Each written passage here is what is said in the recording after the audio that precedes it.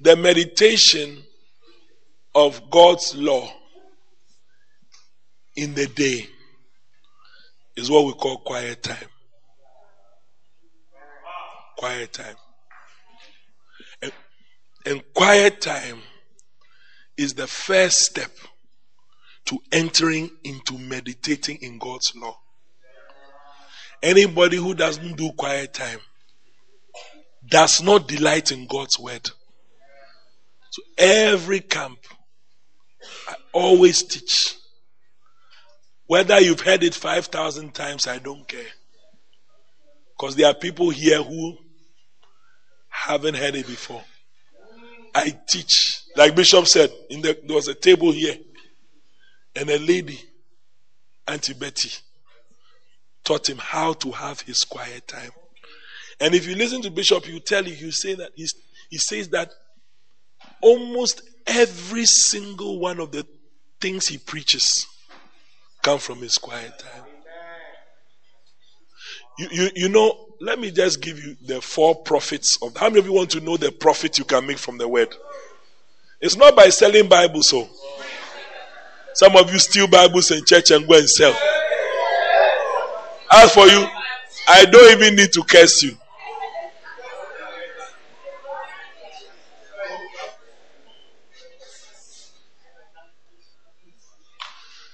The Bible says, 2 Timothy 3:16. Let me do this quickly. Maybe I'll just give you the first one. All scripture is given by inspiration of God and is profitable for doctrine. Now, one of the things that is going to happen when you are a student of God's word is that God will give you doctrine. And what is doctrine? Doctrine is a set of teachings. And from the doctrine that God will give unto you, you will make a profit. Today in the world, if you talk about the doctrine of loyalty and disloyalty, one name will immediately come to your mind, and that name is Bishop Dag Heward-Mills. Don't clap, I'm coming. Let me, you clap. Just let me. And by the grace of God, Bishop Dag Heward-Mills has profited from the doctrine. Lady Pastor Ivy was talking about how at first children's church, it was just somewhere to keep the children. And then Reverend Oko came with a teaching that children's church is not just babysitting, but children's church is a place where we pastor the children and preach God's word to them. It's also a church. And Reverend Oko has profited from that doctrine. Listen, how did I get that doctrine? I was having my quiet time one morning, and my quiet time that day was Matthew 18. And Matthew 18 verse 5 says, whosoever receives one such little one in my name receives me. I know it means nothing to you, but to me it meant a lot. So I said to myself, Pastor Amso, is God saying that when I receive one child in your name in my church, I am receiving Jesus? Then I said, I want more than one Jesus. Because then I had 12. Every Sunday, I was ministering to 12 Jesuses. And I said, no, 12 is too small. I said, I want more. Before I realized, I had 35 Jesuses every Sunday morning. Before I realized, I had 50 Jesuses every Sunday morning. Before I realized, I had 100 Jesuses every Sunday morning. To the glory of God. Last month, 2 months ago, the month of May, in the Kodesh, the Sunday attendance for saved is 1,747. 1,000 Jesus, 1,747. Your church, there are only 5 of you. When I tell you 1,000, you won't clap for me, but you are sitting there and watching me. You are your church, you are only 4. You say you are doing Y church. Last week, Y church, not J church, not saved. Y church. Y church. First service, we were 212. Listen, second service, we were 535. You will clap.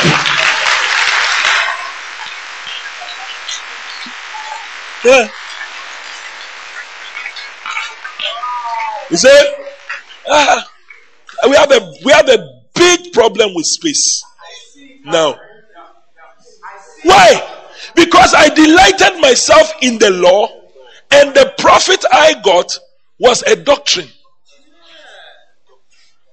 You know, recently I went to the US and I met one of our pastors who used to be here, who is now in America.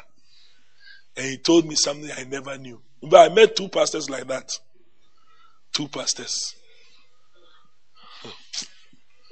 One of them said to me, we remember those days when you were appointed pastor and there were little children following you. And he told me. So remember, you wear coats and you have little children following you. And you say you were a pastor. He said, we used to laugh.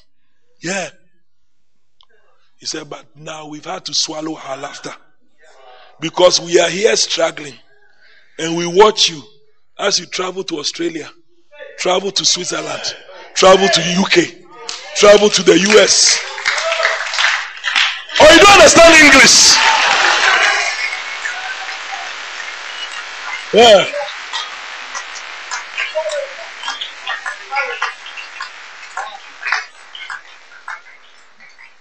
The last trip I went to the US, I took my messages.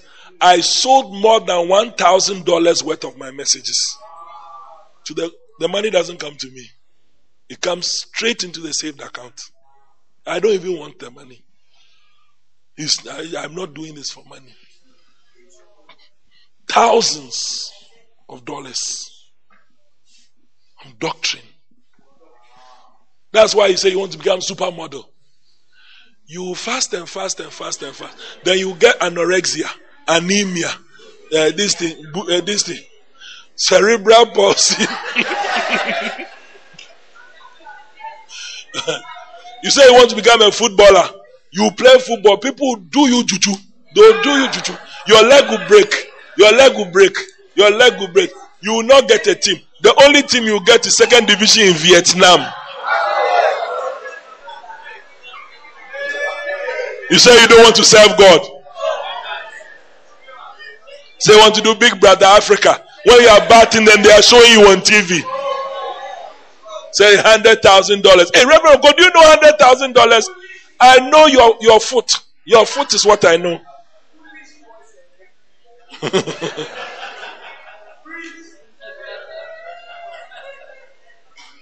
Pastor Alfred, his delight is in the law. Recently, I was somewhere. I was preaching in a camp, and God gave me 176 effects of the word. 176. I was on my white throne and I was writing like a magnet. And I can take you through. One camp is not even enough for me to teach all. And his delight is in. And what do I do with my life? You sweat, you learn ACC, you fail first time, fail second time, then you pass third time. Then they'll promote you. When they promote you, as they are promoting you, they are also deducting from you.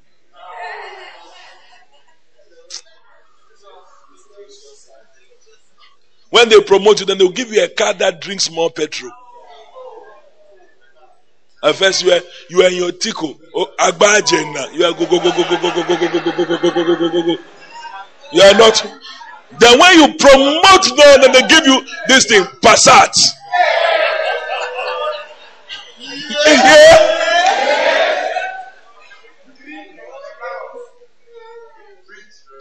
May your delight be in the law of the Lord. No. May I tell myself, if I'm able to do one thing in the life of a young person, I've finished.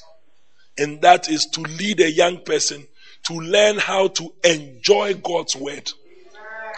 Once I can get you to enjoy God's word, I'm going to one of the things I like about preaching on God's word is that a lot of the things I talk about, there are four prophets of the word. I have one. It's called 4 Kung Fu skill levels of the word. Kung Fu skill levels. Full Kung Fu skill. Then I have. But one of the things that I like teaching about is 4 forms in which God's word comes to us. 4 forms in which God's word comes to us. I'm sure by tomorrow we'll be getting into that. Before even we get into to take up your cross. And what the cross symbolizes. The first thing that the cross symbolizes is sacrifice. And sacrifice will be there. One of the things that cross symbolizes is shame. There is no way you can be in Christ and not feel shame. Why? Why are you pretending? As if Christianity is one of the most glamorous religions in the world. That you want to be accepted by everybody. And that is what is now worrying you. That now you are not this thing, so you are worried. I wish people loved me.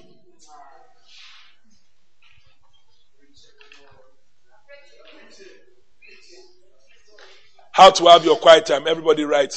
Now listen to me very carefully, because what I'm about to say is turn my phone off and just turn it off, please. It's one of the crucial points in everywhere I go around the world. If you've listened to my preaching, you realize that on the first night I teach how to have your quiet time. And the next morning, what we do is we have morning devotion, quiet time, prayer, and so on. And then we give opportunity to people to share their quiet time. Yeah. Now, so far, I have never been anywhere where they called somebody, at least me, I was not there, where they called somebody and the person said, oh, I didn't do my quiet time. If in this camp, we come, because tomorrow morning we'll come early in the morning. It's already early in the morning, but we'll come early in the morning. We'll come early in the morning. And if they point at you, because you can point, you see the lady in the orange sweater. Yeah, you don't know the color of your shirt. It's for your sister. Eh? Say, you come and share your quiet time. And you stand on your feet and say, I didn't do it. No, I'll pack my things and go home. That's my bargain. I'm just telling you before, and trust me, my house is not far from here. Then you can do whatever you want to do. What I'm saying is that please, one of the things that by God's grace, God has done through camps is that it has jump-started people into the habit of having quiet time all over the world. All over the world. I know there are people here. They started having quiet time, their quiet time after a camp. And I want it to be a blessing. I don't want it to be a struggle. Amen. Point number 1, how to have your quiet time. Number 1, get a Bible.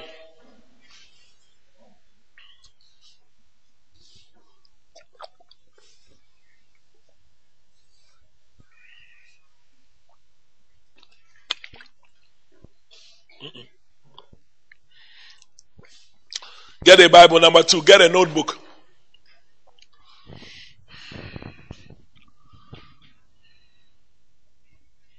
Please, is there anybody in this camp who does not have a Bible? Please, is there anybody in this camp who does not have a Bible?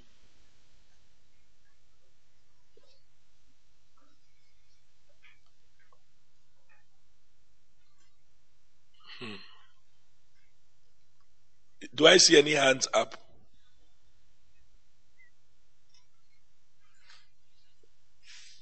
I'm about to curse. So.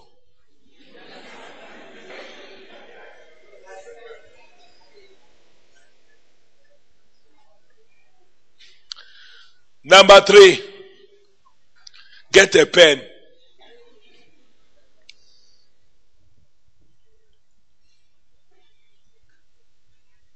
Number 4, get a devotional.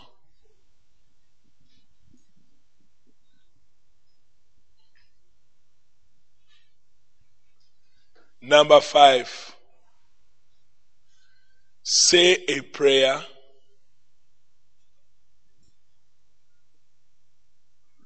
Say a prayer thanking God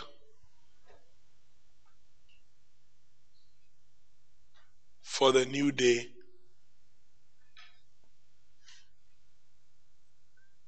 Say a prayer thanking God for the new day. And asking Him to teach you from His word.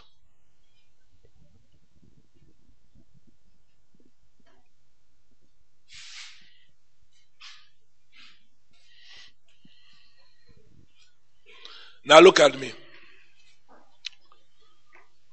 What is the cause of malaria? If you know, lift up your hand. Do you know the cause of malaria? You don't know. Do you know the cause of malaria? It's mosquito. It's mosquito. It's not mosquito. What's the cause of malaria? You don't know. Yes. Plasmodium parasite. Plasmodium parasite. And where is the plasmodium parasite transmitted from? From what? Please, if you know, lift up your hand. I'll call you. Yes, Lois. The female Anopheles mosquito. Is that not so? Okay. When you are infected with plasmodium parasite, what happens to you? If you know, lift up your hand. What happens to you? Nobody knows. Oh, please. Have you had malaria before? And I'm asking you, what is malaria like? What is it like? Yes, Joella. How do you know you have malaria? What are the symptoms of malaria? Number 1. Please lift up your hand and answer. Yes, daughter, you can make it. What is it? Headache. Very good. 2. Shivering. 3. Have you had malaria before? Yes. How did you feel? You had headache, shivering. 3. What? Sleepiness.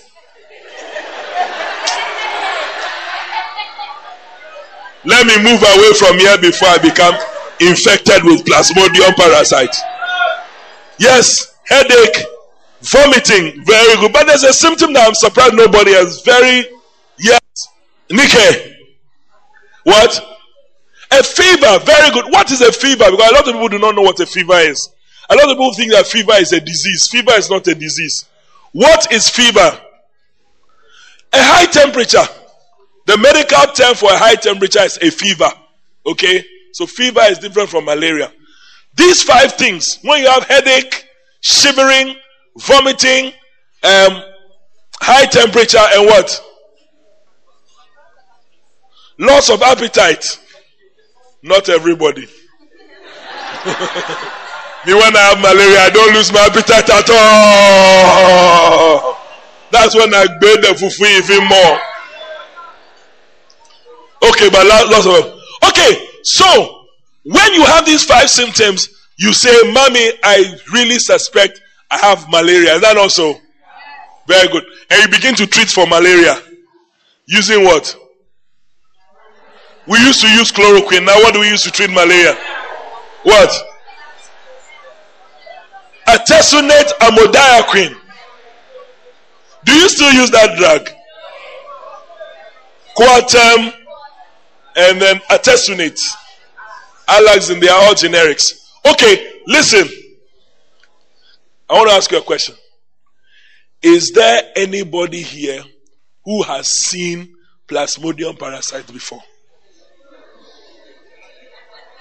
Okay, stop. Let me ask you the next question. Let me ask you, listen.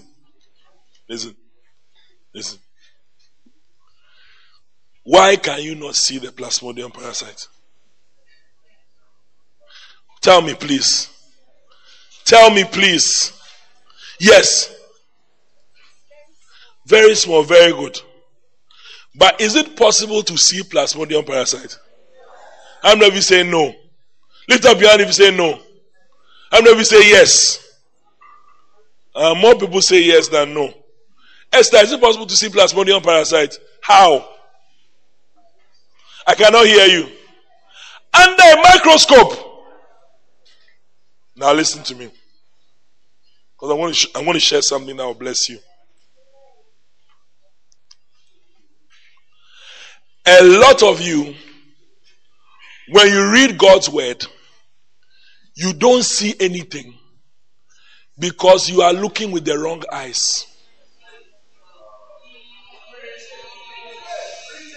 Yeah. A lot of you, when you read God's word, you use the same eyes you used to read biology.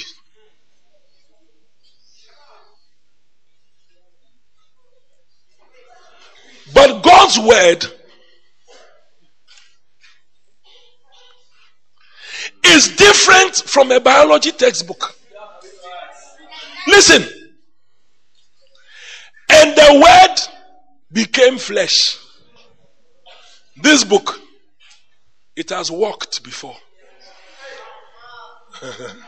And I'm preaching in the wrong place. Yeah. This book.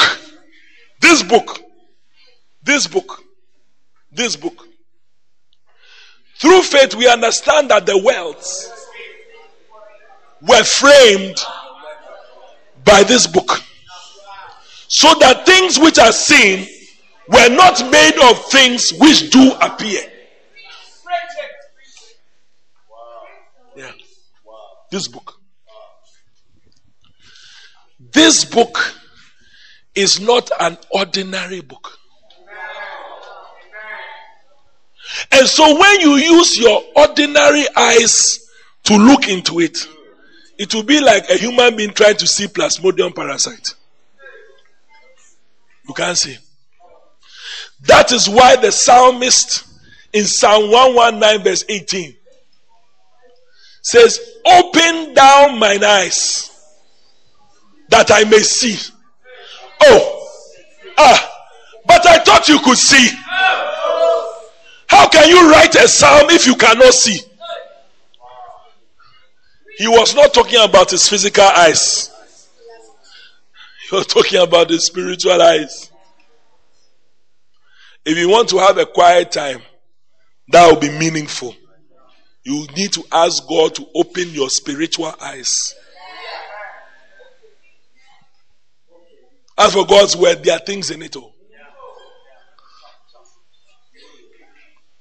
So point number 5 is what? I can't hear. Point number 5 from the back. And what? And then the verse for that one is Psalm 119 verse 18 and Ephesians 1:17. Point number 6. Point number 6. Referring to your manual, slowly read the passage for the day. Slowly. Referring to your devotional, slowly read the passage for the day.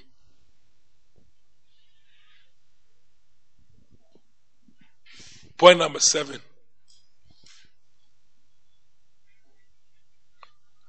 Point number 7.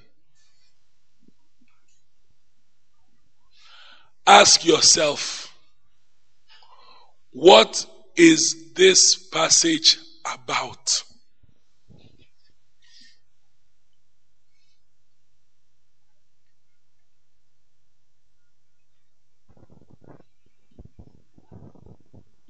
What is this passage about? Point number 8.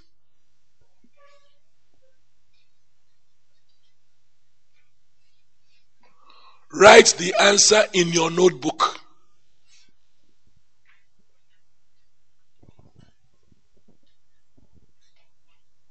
What is this passage about? Write your answer in your notebook. What number are you on? 8. What's 7? And then 8 is write the answer in your notebook. Then number 9, ask yourself, what did I learn from this passage?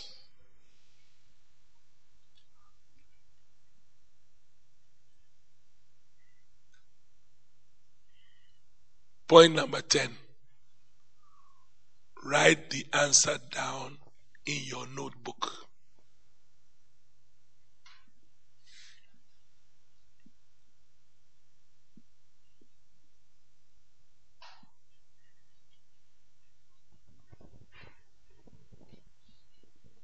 Point number 11.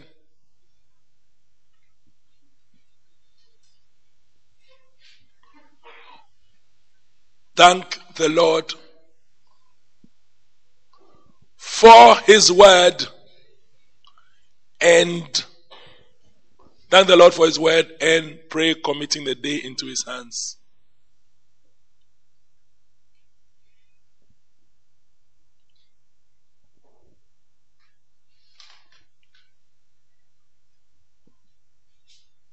Thank the Lord for His word and pray committing the day into His hands. Point number 12. Brush your teeth. I'm serious. Brush your teeth.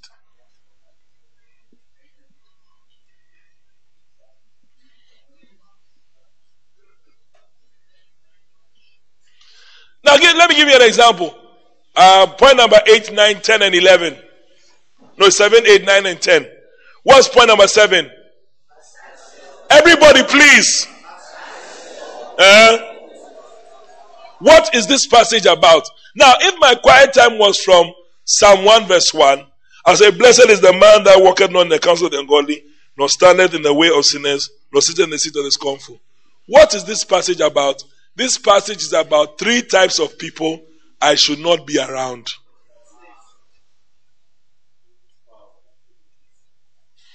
What did I learn? I learned that ungodly people, sinners, and scornful people are dangerous to my life.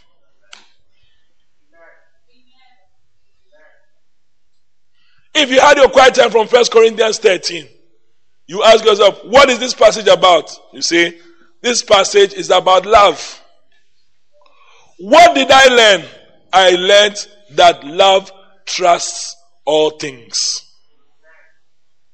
Do you see the difference? So in every notebook, you should see these 2 answers. Very simple. Because you see, a lot of time when you ask somebody to have his quiet time or come and share his quiet time, he shares some revelation that he read from Kenneth Hagin's book. Or you come and tell you about some DVD of TD Jakes he went to watch. That's not quiet time. That's something else. We'll come to that. But the quiet time is just the simple lesson that you have learned in the morning from God's word. I have my quiet time notebook here. I will not show it to you. You see 4 lines. But out of those 4 lines, comes. The other day I showed, Dion, you are the prince of this world camp. Yeah. I preached for 4 days.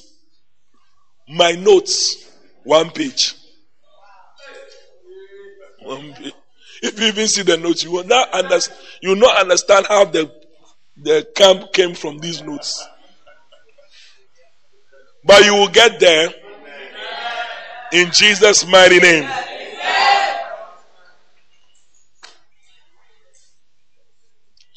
Take up your cross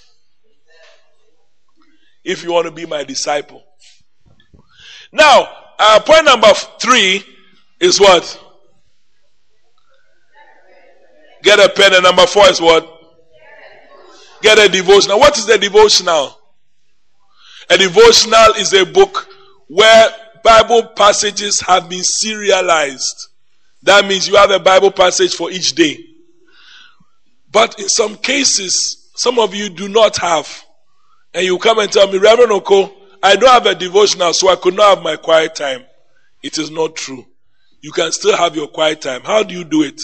What I do, I don't use devotionals much. Once in a while I use, but I don't. What I do is that I take a book of the Bible and start from chapter 1 verse 1. Or I start from a particular chapter and I read bits and pieces every day. Right now I'm having my quiet time from Mark. And I'm in Mark chapter 3. In fact, what I shared about 4 purposes of discipleship. The first one, that it was my quiet time, I think 2 days ago. Yeah. And it's in the camp. Do you understand what I'm saying? So tomorrow morning, we're going to close now. Tomorrow morning, we are going to come here at 6 o'clock.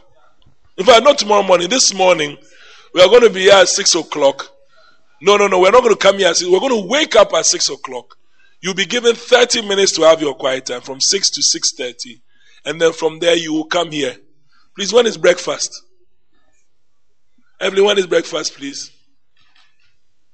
8 o'clock. Powerful. So we'll come here at 6:30. We'll have a time of praise, worship, prayer, praying in tongues. If you don't pray in tongues, believe God to baptize you in the Holy Ghost tomorrow. You will say amen. Because we are a tongue speaking. Let me tell you, young people, you are not wiser than God. You are not wiser than God. If God used Joella, don't close your eyes. If you close your eyes, I'll get angry and I won't come again. Open your eyes. Be strong.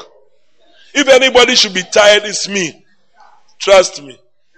And pray that I don't get to know your name. If I don't know your name, I'll give you. Hey, daughter, you can make it. Sit down.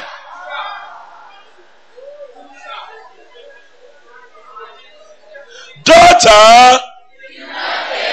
Daughter.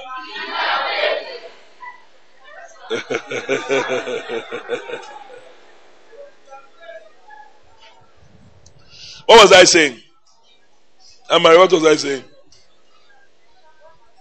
Zay? You can't remember. Yeah, God bless you. You can listen. If God decided on the day of Pentecost to use the speaking in tongues as the sign that the Holy Ghost was in a place, we can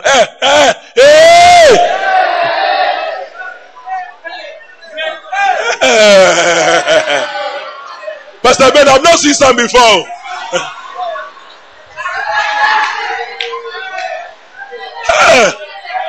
Like this.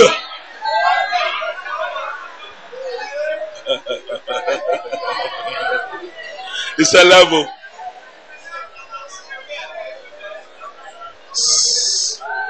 So we'll have quiet time, sharing of quiet. So you see that we'll have sharing of quiet time for about 1 hour. And please, the sharing of your quiet time should not take more than 3 minutes. Because when you come, you say, I had my quiet time from Mark 3. From that, I learned the passage was about this, and I learned this. That's all. And you know, faith is the substance of things hoped for, and the evidence of things not seen. And I've realized that when you don't have faith, you know, let's turn our Bibles to, you are lying. If you listen. If you come and share your quiet time and you say you've shared your words, turn your Bibles to Matthew 14. Now turn your Bible to 1 Corinthians. You are lying. You are lying. You are coming to show off. Okay? So very simple. All right. Are you blessed? Now listen. Like I told you, some of you have planned, as you are coming to camp, you have sharpened your pencil.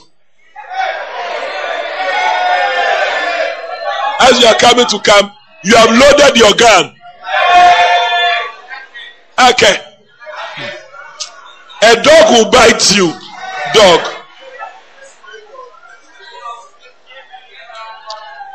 We are all sleeping. Lights out will be at 2 a.m.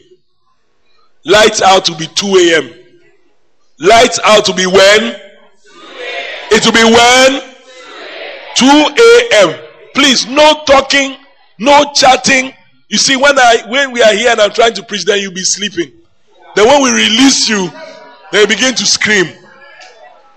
Please be very good boys and girls.